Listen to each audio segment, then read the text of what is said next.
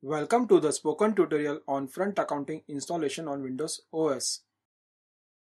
In this tutorial, we will learn to install XAMPP, download FrontAccounting software, do the database setup, and install FrontAccounting in Windows OS. To record this tutorial, I am using Windows OS version 10, Apache MySQL and PHP obtained through XAMPP 5.5.19, FrontAccounting version 2.4.7, Firefox web browser, and a working internet connection. You can use any web browser of your choice.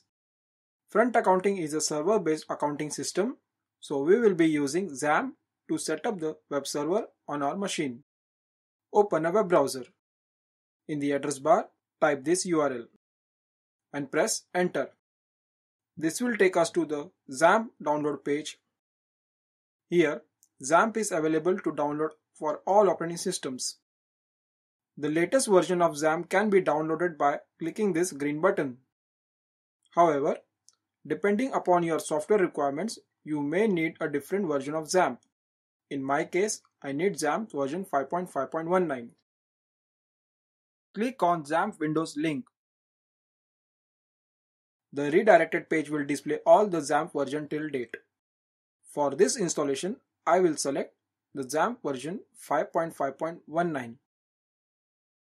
Click on the link to download. Now, click on Save File button. The exe file will get downloaded on our machine. Open the folder where you have downloaded the file. Double-click on the file to start the installation. A user account control dialog box opens up. Click on the Yes button. If you have installed any antivirus software on your machine, you may get another pop-up window. Click on the Yes button. In the next window, click on the OK button to ignore the warning message. Now the Setup Wizard dialog box opens. Click on the Next button whenever prompted and follow the installation steps as shown. Uncheck the Learn More about Bitnami for XAMPP checkbox. Then continue by clicking on the Next button. Once the installation is done, uncheck the Do you want to start the control panel now checkbox. Lastly, click on Finish button. Now we should check whether XAMPP is successfully installed on our machine or not. Click on the Windows search bar at bottom left of the screen and type XAMPP. We can see the XAMPP control panel in the search list. Right-click on the XAMPP control panel and select Run as Administrator. In the XAMPP control panel, make sure that Apache and MySQL services are running. If not, then start these services by clicking on the Start button of the respective services. You may get some error messages like Apache shut down unexpectedly, port 80 in use for Apache server, unable to connect to any of the specified MySQL host for MySQL database. This is because the default port allotted to Apache and MySQL are taken by another software. Default port number for Apache is 80 and for MySQL is 3306. To change these ports, refer to the additional reading material of this tutorial and allot the proper port numbers before proceeding further. For example, 8080. Now open Firefox web browser. In the address bar, type localhost and press enter. We should be able to see the XAMPP screen. If prompted for language selection, select English. We are now in the XAMPP homepage. Let's start downloading FrontAccounting. Open another tab in the web browser and go to this URL. Click on FrontAccounting 2.4.7.zip. Immediately, the download begins. Click on the Save File button and then click on OK button. Once the download completes, open the folder where you have downloaded the file. Here is the file which I have downloaded. Right-click on the file and select Extract here. Once extracted, I will rename the extracted FrontAccounting folder as Account. Renaming of the folder name is optional. However, it helps to identify multiple instances of FrontAccounting installed on a single machine. Now we have to move the folder account into the web server's root directory. The path for the root directory is c:/zam/htdocs. Right-click on the folder account and select Copy. In the left pane, click on this PC, which is also called as My Computer. Then double-click on local disk C, that is C drive, and go to ZAMP and htdocs. Inside htdocs, right-click on an empty space and select Paste. We have successfully installed the XAMPP server. Make sure that the FrontAccounting installer is in the web server's root directory. Next, we need to create database for FrontAccounting to proceed further. We will do this in phpMyAdmin, which is the graphical user interface for MySQL. It comes along with the XAMPP installation. Let us go back to the XAMPP page in the web browser. On the XAMPP page, in the menu at the left, click on phpMyAdmin. Click on Users in the top menu and then click on Add User. In the new window that opens, enter a username of your choice. I will type FrontACC as my username. From the host drop-down list, select Local. Enter a password of your choice in the password text box. I will type admin123 as my password.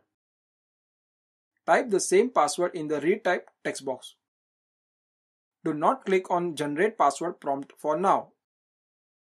Under Database for User Account, we can see the option Create database with the same name and grant all privileges.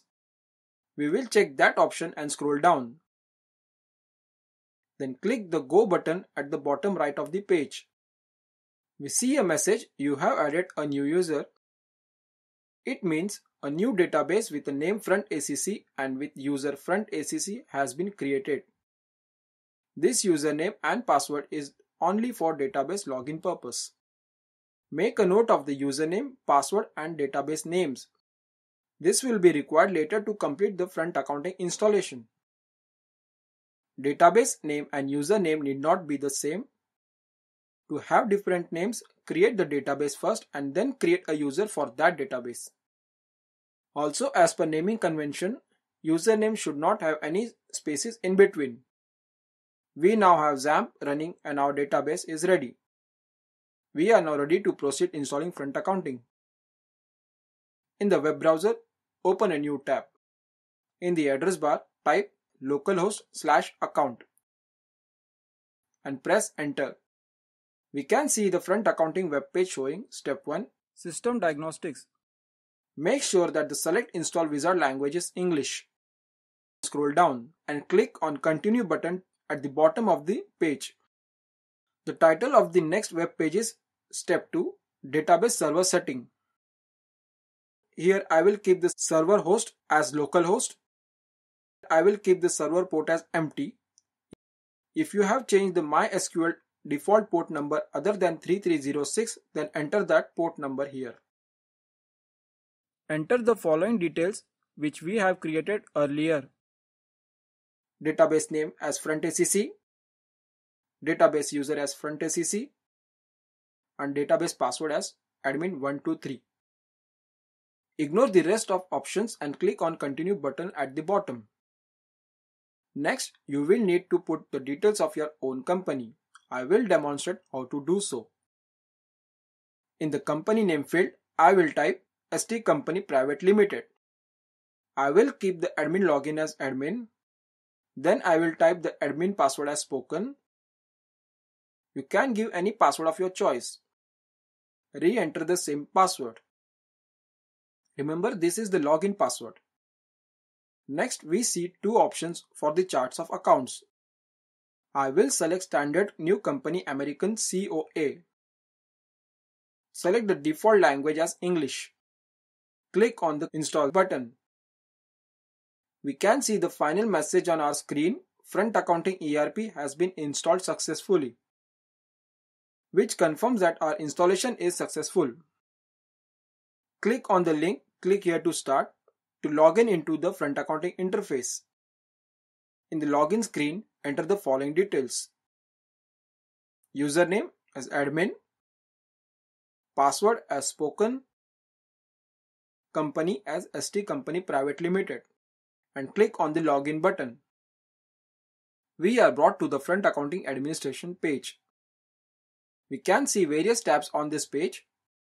We will learn how to use many of these later in this series. This brings us to the end of this tutorial. Let us summarize. In this tutorial, we have learned to download and install XAMPP, download and install FrontAccounting software, do the database setup in Windows 10 OS. The video at the following link summarizes the spoken tutorial project. Please download and watch it. The spoken tutorial project team conducts workshops and gives certificates. For more details, please write to us. Do you have questions in this spoken tutorial? Please visit this site. Choose the minute and the second where you have the question. Explain your question briefly. Someone from our team will answer them. The spoken tutorial forum is for specific questions on this tutorial. Please do not post unrelated and general questions on them. This will help to reduce the clutter. With less clutter, we can use this discussion as the instructional material. Spoken Tutorial project is funded by MHRD Government of India. The script has been contributed by Spoken Tutorial team. This is Pratik Kamble from IIT Bombay signing off. Thank you for joining.